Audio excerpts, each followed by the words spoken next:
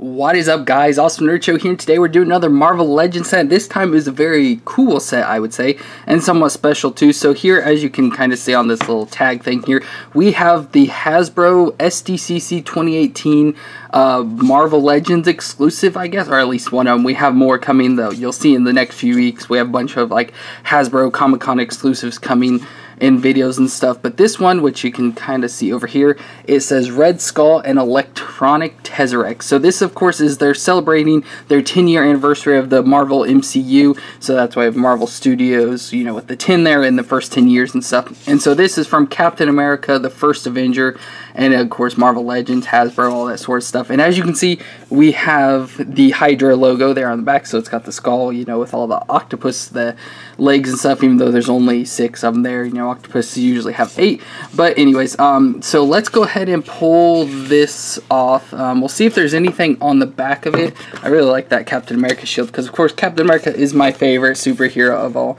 So there's a picture, of course, of the poster from the movie, of course, 2011. Then on the back, we got some stuff here on the Red Skull. Just to read this for Red Skull, says, a brilliant scientist obsessed with domination, Johann Schmidt leads Hydra, and whatever that word is, I assume it's German, division with specializing in artillery and harnessing the power of the Tesseract to create super weapons. Bent on achieving the ultimate power, Schmidt injects himself with an early version of the super soldier serum and suffers the side effects, including deformation and developing a crimson visage. And of course there's the head there of Noel. And this is number 0, so they have a whole set. I think it's up to like 11 or 12 or something, which we're trying to get them all collected and do a video. We'll probably split them in half and stuff and do like the first 5 years and then the last 5 years and stuff, but we don't have them all yet, so we can't do that. And then we have, of course, the Marvel Studios and Zero and all that sort of stuff there. So that's it for that packaging. I'm going to kind of show this off because this packaging is cool. So as you can see, so this is I believe supposed to be like the box that they store the Tesseract in the movies, but there again we have the Hydra logo, so you can see like all the designs there on the sides and stuff. Again, it's hard to kind of see, or it's going to be hard to see with my setup, but here we have a picture of the Tesseract cube and all sorts of little gauges and everything. What's on this side? This side's kind of like a radiation meter, it looks like. And let's see if there's anything on the back. Oh, just more Hydra logos there. But let's go ahead and open it. And then we just have it handled with extreme care there. And then nothing on the top and side, just more of that blue design. So we'll go ahead and open this. I'll probably hit the camera. Oops, yep, there, just hit it. So there we go. Here is a look at the inside. Let me readjust the camera here real quick. Okay, so here is the inside. So you can see we have the Red Skull figure here. And this looks, you know, kind of like the other Red Skull figures. This time he just has the long trench coat on and everything. And then there's a Tesseract cube up in there, which we'll, of course, open and see and everything. The lighting may not be good on this. Then we have our Light-up Tesseract cube here. So, of course, we'll have to take this out and look at it and stuff. And you can't see, but down here it says extreme caution and everything. Then we'll move it over here.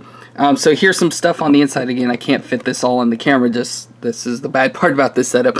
So we have, like, you know, posters of Captain America profile on Steve Rogers over in here, you know, with all sorts of stuff. Then we have pictures of Red Skull and the Hydra, Star Spangled Puppet, and all that sort of stuff. Then on this side we have Hydra, like schematics and everything. So we have the Hydra tank, the Hydra soldiers, and the Tesseract cube here and stuff. And then Johann Schmidt Hydra, like, info there.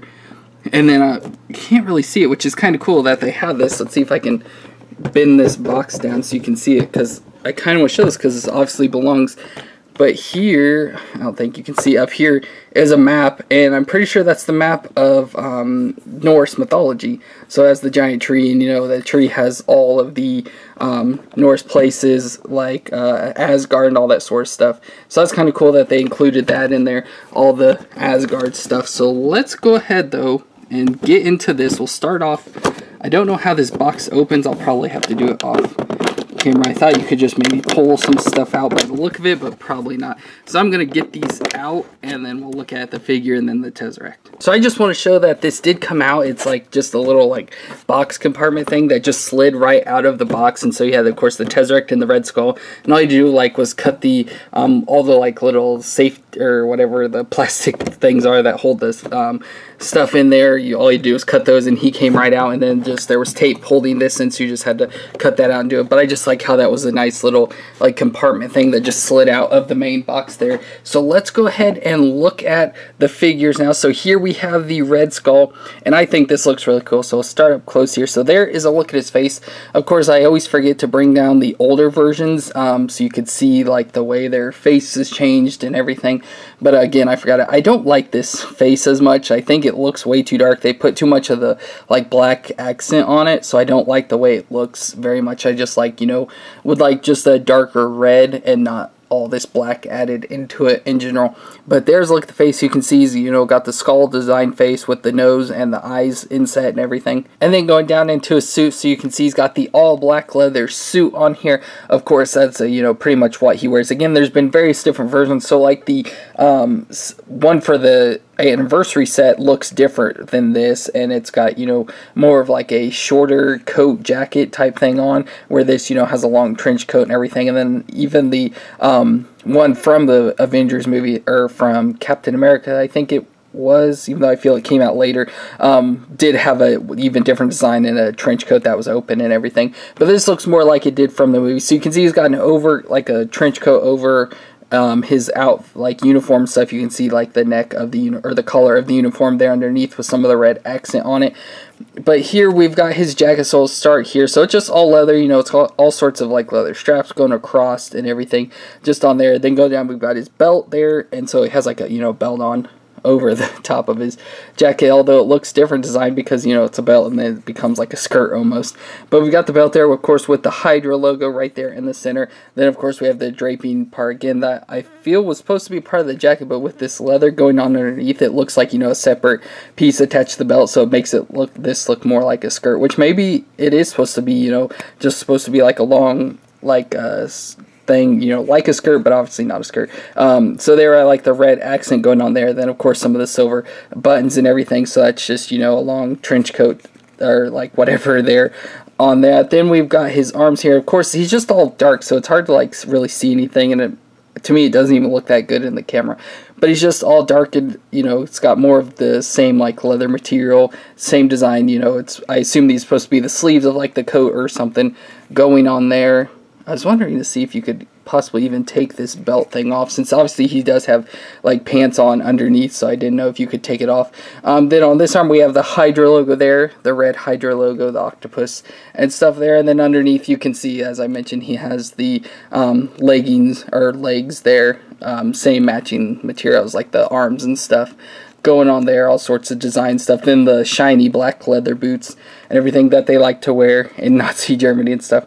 Nothing on the back there really of interesting, no designs. I thought it'd be cool to have like, you know, the Hydra logo there on the back or something, but nothing.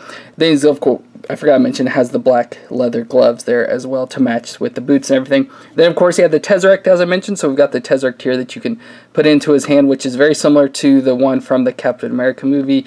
You know, the Red Skull had his hand all weird, and it came with a Tesseract, so you could put it in there. But I like this Tesseract more because it's, you know, like a see-through darker blue, where the other one I believe was more of a lighter blue color, and I like the darker blue looking one there. So you can obviously, hopefully if I didn't mess his legs up too much moving him around, which it looks like I did, I can't get him to stand. There you can get him to stand holding the Tesseract and stuff there, and of course I can't get him to stand. There we go. So I'll sit him off to the side here, and we will now look at the Tesseract, which I started to open this and everything, but I wanted to show.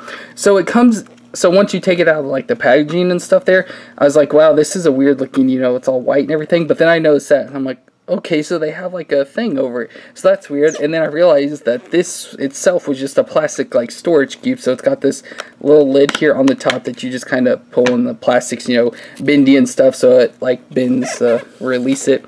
So then we've got the cube here. I was gonna open it because I know you need to put batteries in it, which I got the batteries, so but I wanted to show you how they package it and stuff, and how I thought it was cool. But let's go ahead and take all the tissue paper off. And so here we have the Tesseract itself, and I love this design that they did on it. You know, because I assume when you light it up, it's going to look really cool and stuff with this design, and give you all sorts of texture and everything. I don't know. So it feels like maybe here's where you put the batteries in. Maybe because it feels like something's kind of pulling out on it. I don't know exactly how because there's no...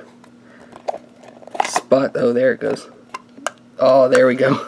So there's a look inside of the Tesseract here, so you can see all the designs they did, you know, like a rocky material and stuff to give it the design. And then we of course have the ball on the inside that we put batteries in. So let's go ahead and put the batteries in. I'll need to get a screwdriver and everything, and we'll put the batteries in. So it looks like you open the cube, turn it on, and then, you know, put it back together, and you have the cube, and then you just undo it. So I was hoping that the cube itself would just have a little battery compartment that you undo, and or like a little switch or something, but you know, to take it apart, which you don't need screws or anything, so it's just, you know, you just pull it apart and everything, so it's not that hard at all. It just won't stay together, but I assume that's why you have this, so you can do it and then put it in here, and you know, it'll keep it held together and everything. So let me go ahead and get a screwdriver, and I got the batteries already, but I didn't think about a screwdriver, but I'll put them in, and then we'll put it in and light up and see what it looks like. So I'll be right back.